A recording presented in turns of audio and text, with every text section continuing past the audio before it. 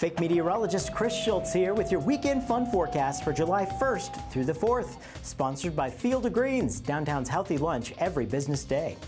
Downtown will be pretty busy all weekend. The Rotary Freedom Festival is where you can see a reenactment of the Free State Constitutional Convention, which banned slavery in Kansas before it became a state. It's a bit like watching the John Adams miniseries on HBO. The show starts Saturday at noon in Constitution Hall by 4th and Kansas Avenue. Monday is July 4th and the Spirit of Kansas Festival.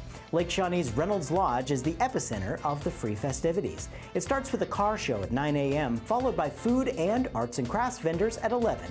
Live blues music amps up from 11:30 until 9:30 at night. Enjoy the water ski show at 6:30, and of course the fireworks start at 10. There's free parking around the lake and a shuttle at White Lakes Mall starting at 6. Fireworks all over town? Don't be that neighbor who calls to complain. Either get out and enjoy it, or pop an Ambien and sleep right through it.